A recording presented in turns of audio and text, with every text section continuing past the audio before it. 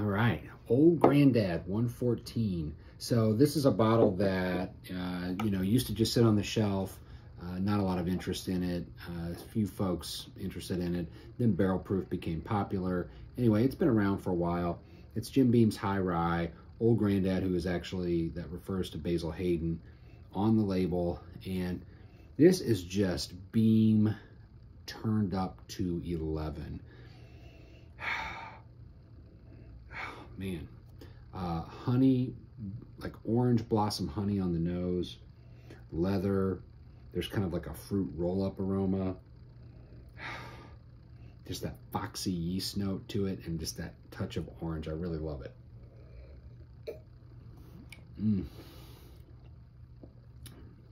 the palate, Albanese gummies, soft kind of cinnamon crumble, more of that yeast, more of that candied orange, more of that leather note. At 114, it's just absolutely perfect.